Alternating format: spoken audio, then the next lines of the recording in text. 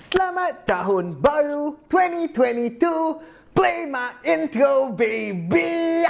Ini adalah channel aku. Jika kamu mahu rehat sebentar dan lepak bersama channel streetwear paling sampah. Assalamualaikum. Brand new year, brand new me. 2022, health is wealth. Let's go. Assalamualaikum, salam sejahtera. Selamat kembali kepada channel streetwear paling sampah di seluruh YouTube. Nama aku Abdullah dan ini adalah channel aku. Welcome, welcome, welcome. Disebabkan kekurangan masa, I was struggling to do all of the, the 2021 recap videos. Stuff like ugliest shoe 2021, kasut yang aku paling banyak pakai 2021. Aku tak sempat buat semua video macam tu. So I decided, you know what? Daripada aku buat satu-satu, disebabkan ini dah 2022, aku tak nak sangat fokus pada tahun lepas. Kita akan buat semua sekali in one video. An award show. Something yang aku nak panggil The Abdullah Sneaker Awards ataupun HASA. So the Sneaker Awards ni adalah bukan benda yang serius, tetapi at the same time ia juga adalah sangat-sangat serius. Award show ini tidak patut dipandang rendah disebabkan ia adalah award show dari Abdullah, dan Abdullah, as you all know, adalah seorang yang sangat qualified untuk bagi award semacam ini. Mari kita mulakan award show ini dengan kategori pertama, iaitu patutnya aku buat podium kat sini kan. Next year punya Sneaker Awards aku rasa aku buat lagi banyak budget lah. Maybe I'll put like a podium over here. Kategori pertama adalah kasut paling mahal aku beli pada tahun 2021, pada tahun lepas. Nominees dia adalah, actually tak ada nominees sebab aku tak beli banyak sangat kasut yang harga gila. Pemenang awards kasut paling mahal aku beli tahun lepas adalah the Louis Vuitton Lucien Clark A View. Dengan amount yang aku bayar, harga $5,200 tidak termasuk shipping, which is the harga retail kasut ini dari Louis Vuitton itself. The Louis Vuitton Lucien Clark adalah pemenang award HASA untuk kasut paling mahal. Lucien Clark. Kategori yang kedua adalah kasut paling murah yang aku beli pada tahun 2021. Dan nominee pertama adalah kasut Makers yang ini. Tapi aku tidak boleh mengira kasut Makers yang ini sebab aku telah diberi kasut ini secara percuma. So aku tak boleh kira sebab aku tak membeli kasut ini. Tapi jikalau aku telah membeli kasut ini menggunakan duit aku sendiri, it will definitely be the cheaper shoe sebab harga retail dia pun aku rasa less than $200. So itu adalah runner-up, kasut runner-up. Pemenang kategori kasut termurah untuk The Abdullah Sneaker Awards adalah this shoe, Air Jordan 1 Low apa benda entah, aku tak tahu nama dia. Tetapi someone hit me up on Instagram offering to sell me this shoe dalam size aku untuk harga RM200 ke $250, aku rasa $200.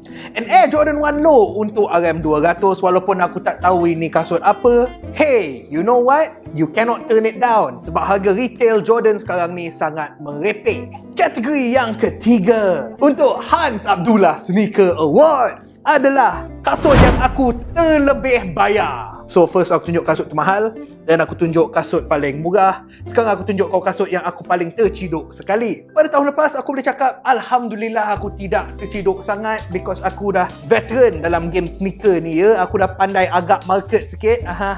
Aku patut buat kelas kat Telegram. But sepandai-pandai tupai melompat akhirnya akan jatuh ke tanah juga. I think that is the peribahasa Melayu aku tidak bagus. Nominee pertama untuk kasut yang aku paling terciduk adalah the Air Jordan 3 Amik. Aku telah membayar RM2,200 untuk Jordan 3 Amik ini. Time tu harga dia agak murah, which was about RM1,300, RM1,500. So time tu terciduk juga lah. But Alhamdulillah harga dia dah semakin naik. So kalau kau tengok harga sekarang, aku tak adalah terciduk sangat. That's why kasut tu nominee sahaja dan bukan pemenang kategori ini. At first masa aku beli aku terciduk, tapi as time goes on aku dah okay. Tetapi pemenang untuk kategori kasut paling overpriced yang aku bayar, kasut terciduk, kategori terciduk adalah the Nike Dunk Sole. Kasut ni sangat terciduk bhai disebabkan aku tersilap info. Aku ingat kasut ni hanya Korea exclusive. Manalah aku tahu kasut ni sebenarnya release everywhere. Not specifically everywhere, aku rasa Malaysia tak dapat. Ke Malaysia dapat? Aku tak sure.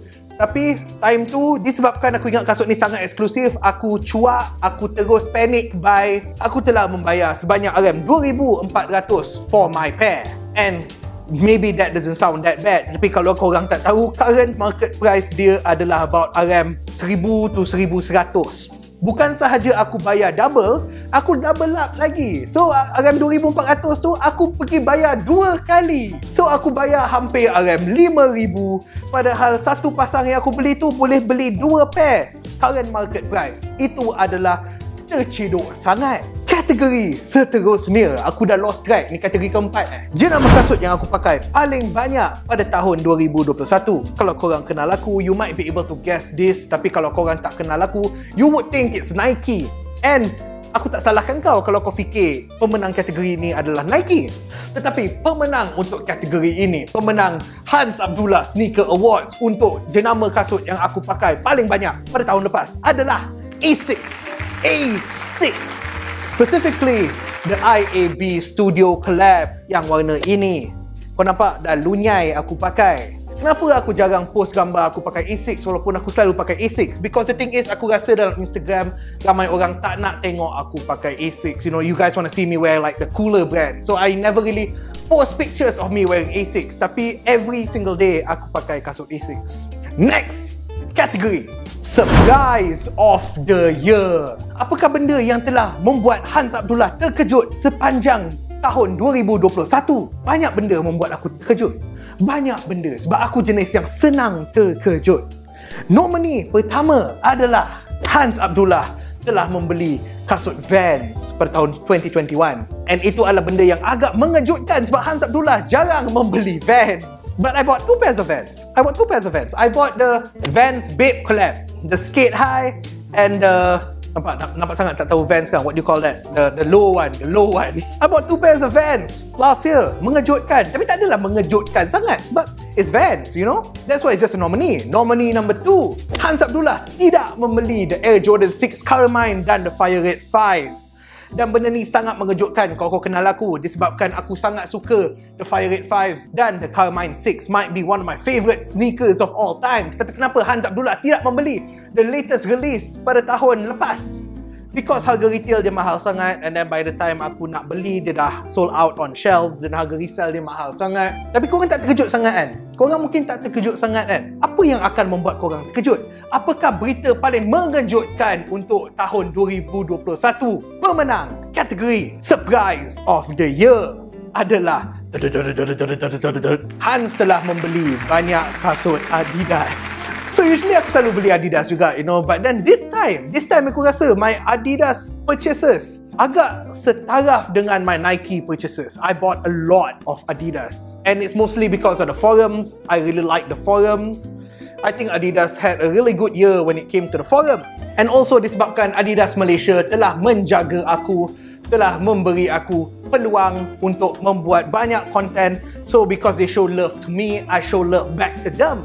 Kategori seterusnya, kategori ini dinamakan kategori kenapa aku membeli kasut ini. So kadang-kadang as a sneakerhead, not even a sneakerhead, as a content creator, kadang-kadang aku membeli kasut randomly just because aku ada fikiran yang maybe I can do a video of this, maybe I can use this shoe for a video. Tetapi last aku tak buat video pun, aku tak pakai pun, kasut tu is there, it's just there. So kenapa aku beli kasut ini? Nominee pertama untuk kategori ini adalah the High Snobiety collaboration with Adidas ZX8000. Kasut ini. Dan don't get me wrong, I think this is a very beautiful shoe. I think that is the reason kenapa aku membeli kasut ini. Quality dia sangat bagus, color dia sangat bagus, packaging dia sangat bagus. Tetapi kenapa aku beli? Aku tak pakai pun dan aku rasa aku takkan pakai just because it looks like kind of a normal shoe.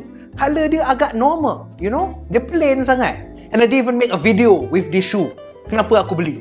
Nominee kedua untuk kategori kenapa aku membeli kasut ini adalah the Adidas Grey Young One. So cerita di sebalik kasut ini adalah aku telah menghadiri event Adidas and they gave me a little bit of a store discount. Disebabkan ada discount dan disebabkan aku nak membuat konten, I decided to just buy any random sneaker. And so boom, I picked this shoe, aku tak tahu kenapa aku memilih kasut ini. Aku tak tahu kenapa aku telah membeli kasut ini. Kasut ini adalah a performance shoe, performance basketball. Aku tak main pun basketball. And you know what's the worst part? This shoe wasn't even included in the in-store discount yang aku dapat. So kasut ni tak termasuk pun dalam discount tu. Aku telah membayar full price untuk kasut ini, and I don't even know why I bought the shoe. Aku ni ada masalah kau tahu. Tetapi pemenang kategori ini adalah The Melting Sadness Adidas Forum. Yang lebah dan yang arnab. Kasut ini sangat comel. Sangat comel. Tapi kenapa kasut ini pemenang kategori ini? Disebabkan aku 100% takkan pakai kasut ini, dan juga 100% tak boleh resell kasut ini sebab tak ada orang lain gila nak membeli kasut ini macam aku. Why did I do this? Kategori seterusnya, Silhouette of the Year. Which sneaker silhouette dalam pandangan aku telah mendominate 2021. Nomination pertama adalah the Nike Air Max 1. Nike Air Max 1 had a really good year, don't you think? They had the Claude collabs, the Pata collabs, you know, and they released some really nice shoes. They released some really nice shoes. I think it's quite okay to say that they had a really good year. Nomination number 2, the Nike Sky LD Waffle. They had a good year. They had a good few collabs. 7 pasang kasut kalau tak silap aku. 2 pairs of Fragments, 2 pairs of Clots, and 3 pairs of Undercovers. You know, that's a really good year for the Nike Sky LD Waffle. All in all, really good. Tetapi, which silhouette do I think is Silhouette of the Year? Pemenang kategori Silhouette of the Year untuk the Hans Abdullah Sneaker Awards is the Adidas Forums. The highs, the lows. I really enjoyed the forums this year. The Adidas forums got me into buying a lot of Adidas this year, which is even Yeezys tidak membuat aku membeli kasut Adidas. But the forums did. The forum succeeded in making me buy Adidas sneakers, and I like that. Good job Adidas. Also, bonus category. Aku nak add sekarang ni je. Bonus category. Nama kategori ni adalah, oh shit, tu release tahun ni ke? That is the name of this category. And tak ada nominee, aku saja nak letak ni just because aku baru sedar kasut ni release tahun ni. Pemenang kategori, oh shit, tu release tahun ni ke? It's the ready-made blazers. Sebab, my gosh, this has been a long year. Aku tak sedar pun kasut tu release tahun ni. Feels longer than that. The ready-made blazers. Kategori seterusnya, disappointment of the year. So, the disappointment of the year. Out of all the sneakers that released in the year of 2021, some of them ada banyak hype, tetapi maybe a select 1 or 2 agak disappointing, you know. Sometimes you cannot live up to the hype. Nominee untuk kasut disappointing pada tahun lepas adalah the Air Jordan 3 Racer Blue. This shoe was very disappointing disebabkan you look at the colorway, you look at the pictures. My gosh, it is a Fragment Jordan 3. This is the way it's supposed to look like, you know. Not the Fragment Jordan 3 that we got last time, the black and white. No, this is the Fragment Jordan 3. This is the correct colorway. Kau tahu kenapa kasut ni disappointing? Apa pasal dia punya elephant print sampah gila weh. That elephant print, I know the elephant print supposed to be reflective kan, tetapi that elephant print hodoh gila, ya Allah. That elephant print is disgusting. Disgusting. Nominee kedua, the Nike Air Max Pre-Day. So this sneaker, this silhouette aku rasa telah dicipta pada tahun 2021 untuk Air Max Day. It looks very nice. It really looks very nice. Even on feet dia nampak sangat lawa. Kenapa kasut ni disappointing? Sebab sangat uncomfortable. This shoe feels like ass, man, when you're wearing it. My gosh, it's so bad. I have one pair. I wore it once and I never wore it again. It's horrible. Why, Nike? Why? What is it supposed to be? Is it supposed to be a running shoe? Is it supposed to be a torture device? What's going on here, man? It does not feel good on your feet at all. Especially kalau kaki kau lebar macam aku punya. Not good. That's no-no. Bad Nike, bad Nike. And the winner for category Disappointment of the Year, Hans Abdullah Sneaker Awards, is harga retail untuk kasut Air Jordan. My gosh, what a disappointment, man. The harga retail sekarang, I'm a Jordan guy, I'm a Jordan collector, tapi dia punya harga retail sangat teruk sampai, you know, sometimes there's a point where you talk to yourself kan, kau beritahu diri sendiri, kalau harga retail dia naik sikit lagi, aku akan stop beli. Kalau harga retail dia naik sikit lagi, aku akan stop beli. It has hit that point for me. Aku sebagai seorang peminat Air Jordan telah sampai tahap di mana aku tidak sanggup dan kadang-kadang most of the time tidak mampu untuk membeli kasut Air Jordan. Harga retail 700, 800. I think the cool grade 11 was 900. I just can't do that.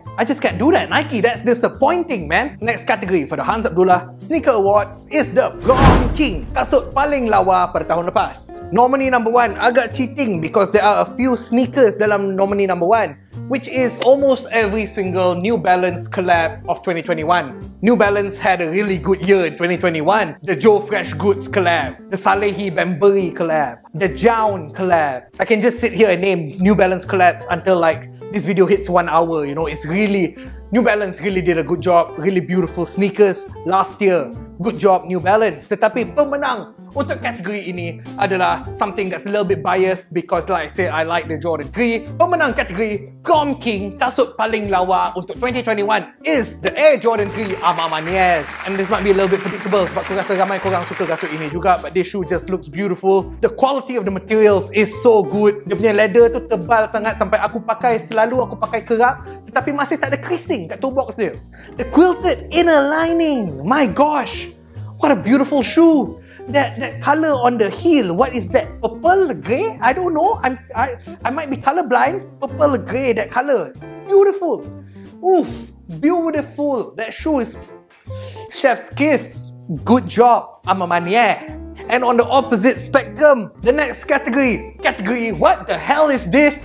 AKA the ugliest shoe of 2021. And I'll just get this one out of the way sebab aku rasa ramai korang akan, you know, this is the first shoe that you guys will think of anyway. The Adidas Kerwin Frost Forums. I like the shoe. I personally like the shoe. Tapi walaupun aku suka kasut ini, aku juga kena mengaku yang kasut ni sangat hodoh. You know, I like the shoe because of Kerwin Frost. I don't like the shoe disebabkan kasut ini lawa. You know, it's not a nice looking shoe. I'll probably never wear this shoe. Tetapi pemenang kategori kasut paling hodoh tahun 2021 adalah the Yeezy Insulated Boot. Ini bagi pendapat aku, kasut ni hodoh gila. You see, you even have one of the most prettiest faces right now in media. Blackpink's Jennie Kim even tried to wear this shoe and even she tak boleh selamatkan kasut ni. Jennie Kim pakai pun kasut ni nampak macam oven mitts tau. Kau tahu glove yang kau pakai untuk ambil kek keluar dari ketuhar tu. You know those things, those insulated things? I think they're ugly. I think they cannot be saved. The final category paling penting, ini tak ada nominees just because I just want to get straight to the point. Final category for the Hans Abdullah Sneaker Awards is Sneaker of the Year. Dan mendapat aku kasut manakah yang deserving untuk mendapat title gelaran Sneaker of the Year, layak untuk mendapat the Daesang, the Grand Award of the Hans Abdullah Sneaker Awards show. And out of all the sneakers that released in 2021, pada pendapat aku, the Air Jordan 1 Low Fragment Travis Scott deserves to be the Sneaker of the Year. Aku tak ada kasut ini. I want the shoe. I actually want the shoe. I just cannot afford to pay that kind of money right now, you know? Is it a lazy shoe? Yes, it's a lazy shoe. But I'm a big fan of the Fragment ones. So, of course, I'm a big fan of this shoe automatically, you know? I think this shoe deserves to be Sneaker of the Year disebabkan harga dia is a little bit more approachable, senang dihadam compared to the Dior ones. It's a bit affordable, it's a bit more affordable. Not to say that it's cheap. Let's say you are a working adult, okay? Kau dewasa yang ada kerja tetap, you want to buy one shoe. You only want to buy one shoe for the whole year. I think it'll take you maybe 7 bulan, 6 to 7 months reasonably untuk kumpul duit untuk membeli kasut ini. You know, to spend 6,000 ringgit on a shoe, maybe 6 to 7 months is enough. You know, with that being said, I think that's quite affordable compared to the Dior ones, which is about 20 to 40,000 aku rasa. An average income person, aku rasa kalau dia orang save up setahun, 2 tahun, mungkin tak sampai lagi 20,000 untuk beli sepasang kasut. I think Travis Fragment 1 Low is a good sneaker because we all need a grey level sneaker to aim towards. Kenapa aku sebut the Dior ones? Because I think the Jordan 1 Dior is the Sneaker of the Year for 2020, the year before 2021. So yeah, the Jordan 1 Travis Fragment Low adalah pemenang Daesang Grand Award Hans Abdullah Sneaker Awards show. And that's it. That's all the nominees. Like the video if you like the video. Subscribe if you want to see more videos. Comment below pendapat korang untuk any of these categories. Aku nak tengok korang punya opinion. My name is Hans Abdullah. Hassas akan kembali pada tahun 2023. Stay safe, y'all.